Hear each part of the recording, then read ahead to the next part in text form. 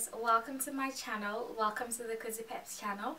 I just want to thank you all for subscribing, for liking, for commenting. I'm just going to encourage you in this video to share whichever videos you have watched which have encouraged you, be it my channel, be it somebody else's channel. Even if they don't have a big following or a big viewing, if the Spirit of the Lord leads you to share that video, do so. Listen to the voice of God, because you never know who may be needing that encouragement. And at the end of the day, the word of God is not about whether the preacher is popular, whether the person speaking has got over hundreds of thousands of subscribers or not. It is about just sharing the word of God, which comes as it is, remains as it is, and will always be as it is, for the word of God says so. So just to get into this video, we are going to jump right into it.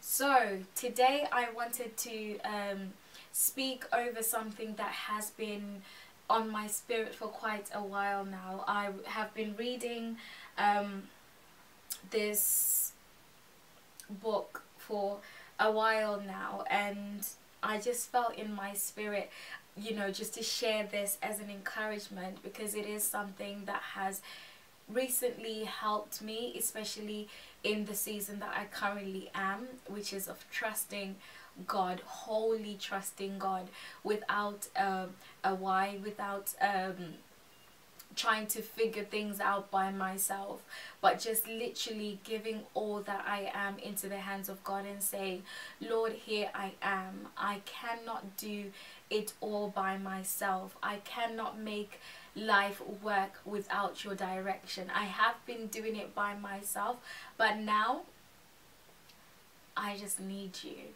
So as I was reading this, I just felt that so many of us have been in situations in our lives where we might be going through a season of lack, or season of not really getting that answer that we have been praying for from God. But God is just asking us whether we are ready to trust Him, because it's not everything that happens to us that is an attack from the enemy.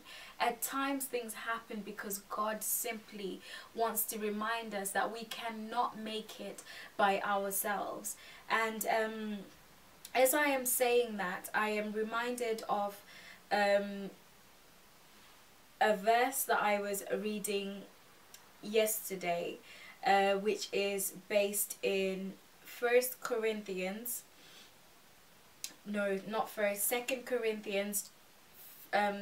chapter 1 verse 9 to 10, which says that indeed we felt within ourselves that we had received the sentence of death, and were convinced that we would die, but this happened so that we would not trust in ourselves but in God who raises the dead. He rescued us from so great a threat of death, and will continue to rescue us.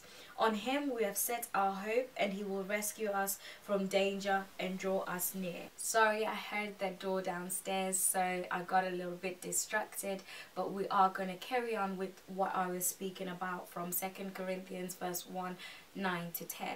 So basically what I was trying to emphasize on is it's not everything that happens to us that is an attack from the enemy, but God wants us to realize that He is with us in all tribulation, so that God can prove Himself to be the amazing God that He is. So moving on to the verse that I actually spoke about, which is 2 Kings chapter 4 verse 1 to 7, which is the widow's oil. Now one of the wives of the man of the sons of the prophets cried out to Elisha for help, saying, Your servant my husband is dead, and you know that your servant reverently feared the Lord. But the creditor is coming to take my sons to be his slaves in payment for a loan. Elisha said to her, What shall I do for you? Tell me, what do you have of value in the house? And she said, Your maidservant has nothing in the house except a small jar of olive oil. Then he said, Go borrow containers from your neighbors, empty containers, and not just a few. Then you shall go in and shut the door behind you and your sons, and pour out the oil you have into all these containers, and you shall set aside each one when it is full. So she left him and shut the door behind her and her sons. They would bring another containers as she poured the oil. When the containers were all full, she said to her son, "Bring me another container." And he said to her, "There is not one left." Then the oil stopped multiplying. Then she came and told the man of God. He said, "Go sell the oil and pay your debt, and you and your sons can live on the rest." This really encouraged me, because at times God tells us to do things which don't logically make sense, especially in our time where let's say you are lacking in a particular area. As this woman said, she had nothing but a small jar of oil, and yet the man of God Elisha is saying to her, "Go borrow containers." That doesn't make sense. Just imagine in this time, in this day and in this age, where you say to God, you know, "I've only got a loaf of bread left in my house to just feed my family and die." But God says, "Go borrow containers from your neighbors, from whoever you know." Imagine, what do you tell those people that you're borrowing, why you need those things? You don't even know why you're asking for them. But God just needs us to have that crazy faith, to trust that He has our best interest at heart. Everything that we need is in Him. We need to stop trying to figure it out, how we're going to sort things out next month, how we're going to sort out tomorrow, how we're going to, you know, meet the bills at the end of the month. Because God is saying that He has already figured that out. But all He just needs you to do is to trust Him. I don't know, you know, how I can express it, but this word gets me so excited.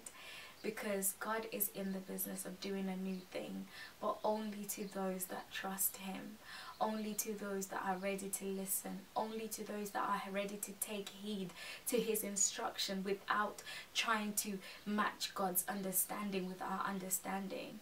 I was watching a preacher and they spoke on how we can never match up our human logic with God's logic. Because as I mentioned in one of my videos earlier, a verse that spoke about the foolishness of God is wiser than human understanding.